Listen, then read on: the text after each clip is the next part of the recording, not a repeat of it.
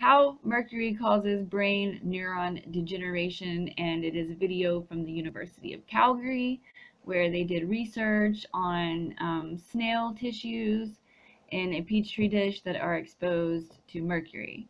The snail tissue is identical to human brain cell tissue, which is kind of weird when you think about it, but I posted this video 8 years ago, and it has been the most active video on my channel, and it was the very first video that I posted, and it was one of those videos that moved me, compelled me to share it, and it took me a lot of work to get this video off of the University of Calgary's website, because back then you couldn't just push a button and like download some crap. You had to like convert it from QuickTime. I mean, it was just a pain in the ass. There's so many trolls on there right now. I have people that constantly want to argue with me. What does this have to do with autism? Blah, blah, blah. I'll tell you what it has to do with autism, okay? When you introduce mercury into this petri dish, it shows you what happens when you inject mercury into your bloodstream. So it's showing you what happens inside the brain of a person that's been exposed to mercury. Why?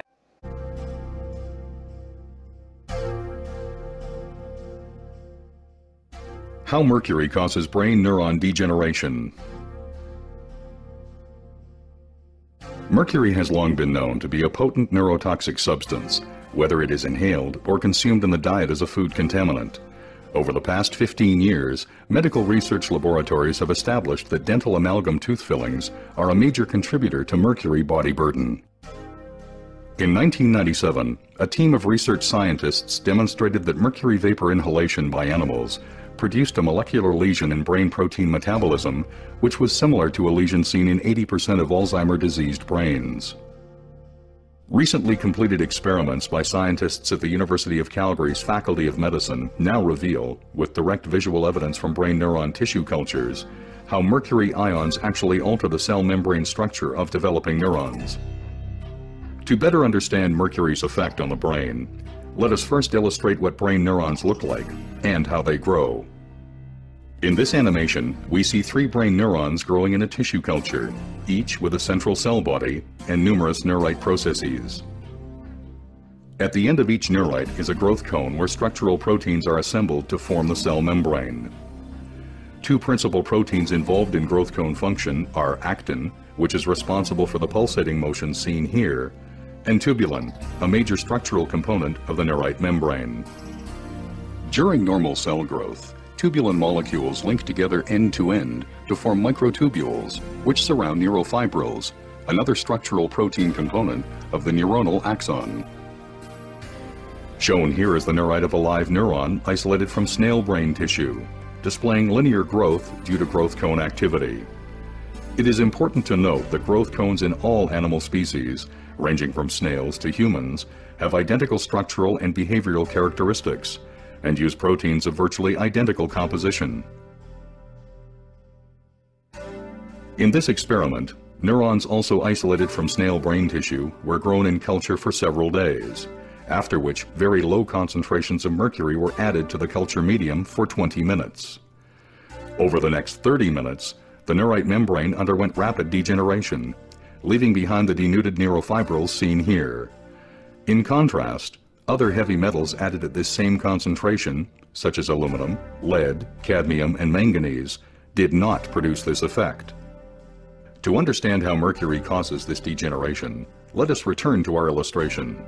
As mentioned before, tubulin proteins link together during normal cell growth to form the microtubules which support the neurite structure. When mercury ions are introduced into the culture medium, they infiltrate the cell and bind themselves to newly synthesized tubulin molecules.